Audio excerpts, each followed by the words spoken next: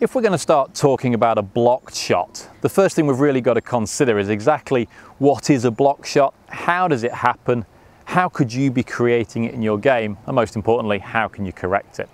If we consider the block shot for the right-handed golfer finishes to the right of target, but it's important to establish that yes, it finishes right of target, but how did it get there?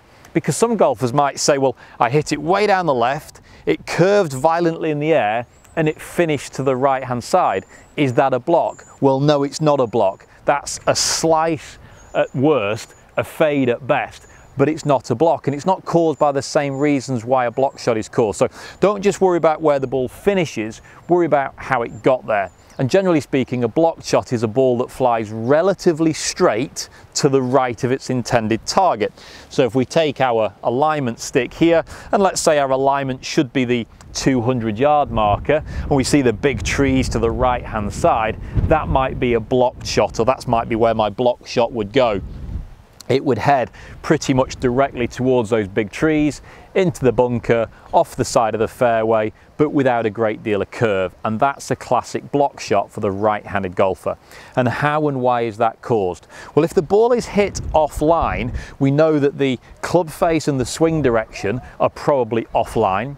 And also we know if the ball didn't have a great deal of curve, and a block shot generally doesn't have a great deal of curve, then chances are the swing direction and the club face were both pointing in roughly the same direction. Because if the club face and the swing direction are not pointing in the same way, the ball has a great deal of spin and will probably curve from right to left or left to right. But if it's just straight down that side, path and face probably matched each other and were both too far right. The first consideration if you are hitting block shots might be, are you aiming over there?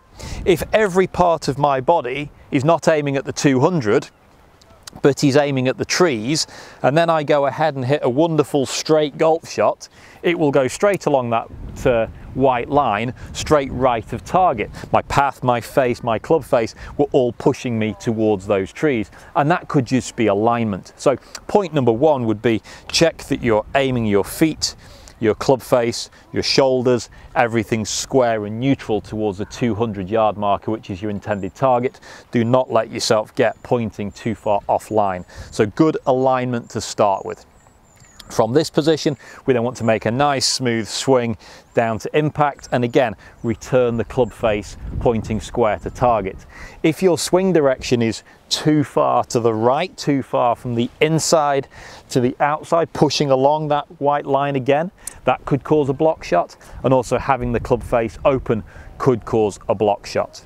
So we need to make sure the alignment's good, we need to make sure the path is good, we need to make sure the club face of control is good. If we can change those things and make everything down the line a little bit straighter, chances are you will reduce your blocked shots.